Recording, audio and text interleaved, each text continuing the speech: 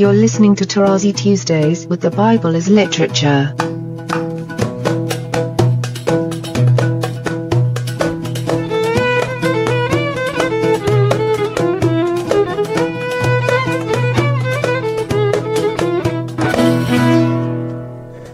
Hi, this is Father Mark Boulos, and you are listening to Tarazi Tuesdays with the Bible as Literature podcast.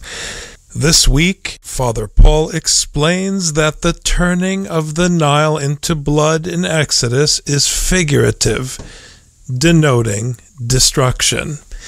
I am happy to introduce Father Paul on the Bible as Literature podcast, Tarazi Tuesdays. He sent me, Shulahani, saying, "Let my people go, Shaleah." There you go. You have a play in the same verse on the two verbal forms from the same root, so that they may serve me. And again, this serve me, we have to eliminate it, so that they would become my slaves in the wilderness. Stop using the word serve. You have submit as a slave. It's the same word in Hebrew and in Arabic, and time and again I say to the people that God did not liberate you from the servitude, slavery of Egypt, period. No, He liberated you from the slavery of Egypt so that you would become His slaves. And don't tell me this is only Old Testament. Read Romans chapter 6. Stop now. Put pause on the podcast and go and read Romans chapter 6. And don't tell me, "Oh, Father Paul likes to exaggerate," and so on. Pause the podcast and read Romans chapter 6. And behold, you have not yet obeyed. And the obeying in Hebrew is to hear out. And that is also very important, but you've heard me zillion of times repeating it, but what can I do? And that's why, in the story of Simon and Peter in the Gospels, especially Matthew, you have a dig at Simon. He's supposed to listen, and he's not, and that's why in the Gospel of Matthew, it's just unbelievable. I mean, in the others you say, "Go away from me, Satan," but in Matthew it is said immediately after Jesus says to Peter or Simon Bar-Yona, "Blessed art thou, because this has been revealed to you by the Heavenly Father." It's amazing. And then within one verse, you have Jesus presenting him as Satan. These are very hard texts to swallow, my friends. That's why theology is very dangerous, but because you start speaking to the people in a way, as people do in North America, to make them feel good so that they would come again to Sunday school. Why? Because your interest is not to teach the Bible. Your interest is to show yourself and your people and your bishop that your Sunday school is growing in number. It's like offering at the end of every semester chocolate and icons and so on, and inviting the people for a dinner together, the children. That's how you teach the Bible. But that's not Scripture. So long as I have breath, I'm going to follow the lead of Scripture and keep repeating the same thing. Anyway, it's good, because if people get so frustrated with me and decide to shut me out by not listening to my podcast, I will smile, thinking in my heart that it's already too late. You've heard it all.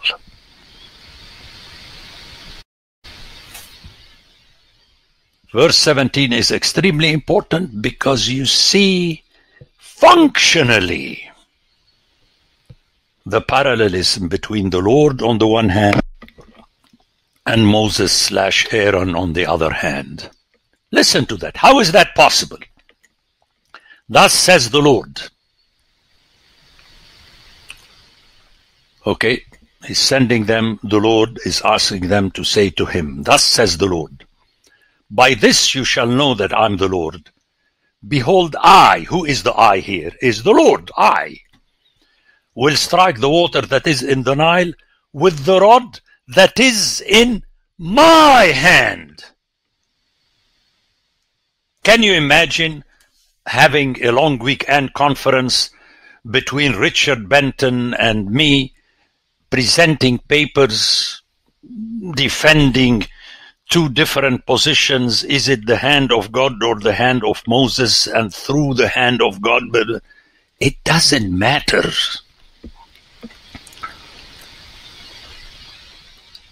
Because ultimately, whether it is the finger or hand of God, as we shall see in a few chapters, or the hand of Moses, it doesn't matter. The text later will use both figurative approaches to speak about the words in the Torah of God and the commandments.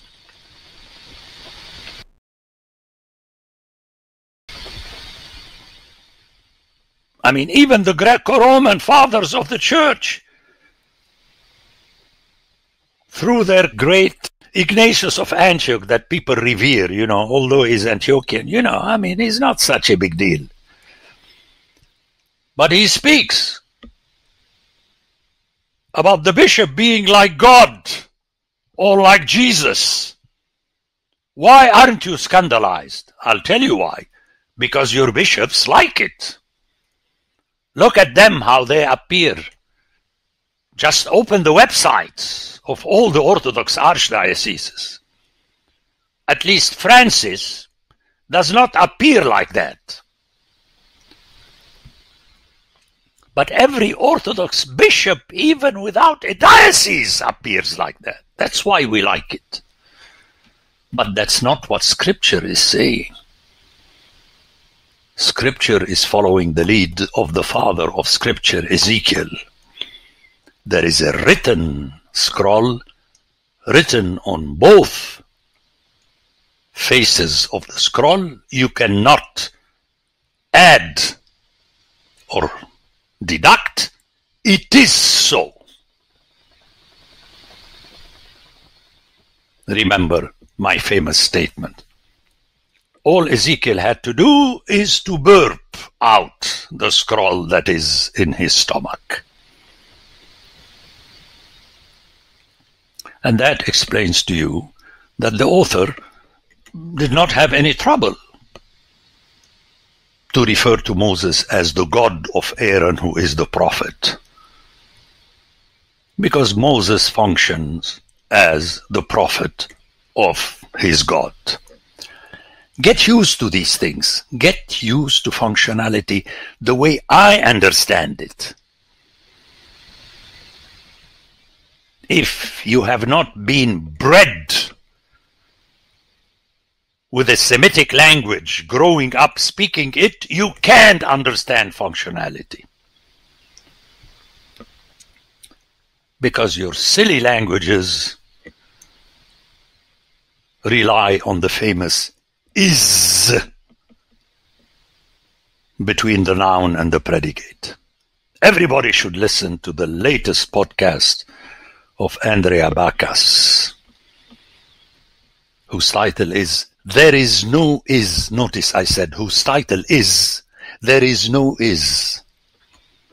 So I sent her an email and I said, since I listened to the podcast. I realized that you is not. And very cunningly she answered me, of course, if Jesus is not, I is not, with a smiley. But then she said, but I am. See? Very nice. That's written in an email. That's how you communicate the message. Let's proceed. And the Lord said to Moses, say to Aaron, you see how the text plays on this, that Aaron is the equal of Moses, but also his emissary. And stretch out your hand over the waters of Egypt, the canals, and so on and so forth. And Moses and Aaron did as the Lord commanded in the sight of Pharaoh in the sight. He lifted up the rod and struck the water that was in the Nile, and the water turned into blood. Which is figurative for the destruction, the death. You cannot drink water that became blood. But the word blood, because he could have used any other thing, like the sand that is also red and so on. But that's the intention, and you could see it at the end of 21, and there was blood throughout all the land of Egypt. The Egyptians could not drink water from the Nile, and there was blood. In other words, people died, namely killed by God himself.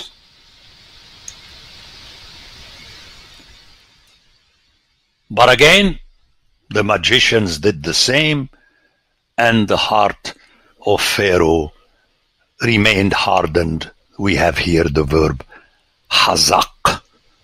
That's the root for Ezekiel.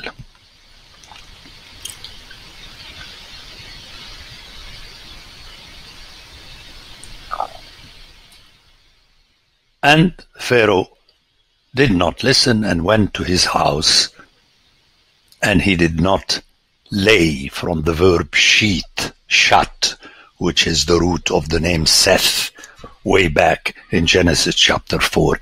He didn't make it lay upon his heart, to make it written on his heart.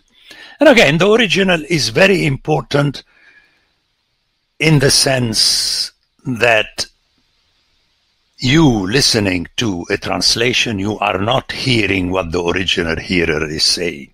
Whatever your theologians tell you, you're not.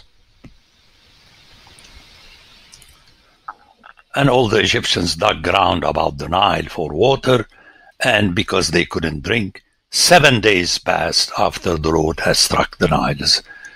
The 7 is the totality of the time of God. One more time, as a reminder for my hearers, that 7 is the totality, the divine totality, and 10, it is the human totality. I spoke often about that, and you can read my intro to the Gospel of John and Revelation, where I discuss numbers. So we have to get attuned to that. There is no difference between 7 and 10, and yet there is some difference, because when you hear them in the text, they function differently. The Bible as Literature is a production of the Ephesus School Network.